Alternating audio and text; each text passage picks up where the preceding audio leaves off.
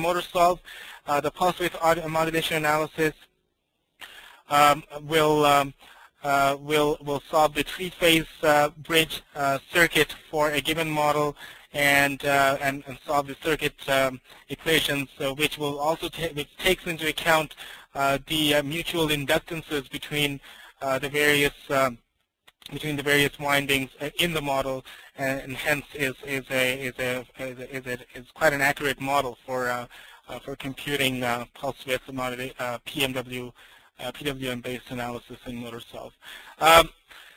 In this types of analysis, two types of circuit simulations are possible: delta modulation, in which the switching frequencies are based on hysteresis, are based on a percentage of the rated current, and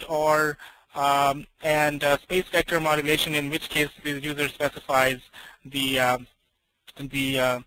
switching frequency for a fixed voltage, for a voltage-driven simulation of the three-phase bridge circuit. A number of results are available in this case, such as as a waveform, time average entities, and so forth.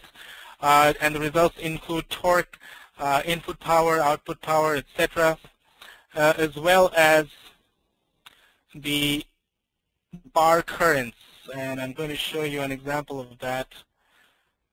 You simply select it from the menu and specify which currents you may be interested in as a function of time. And there we go. Once you've selected bar currents or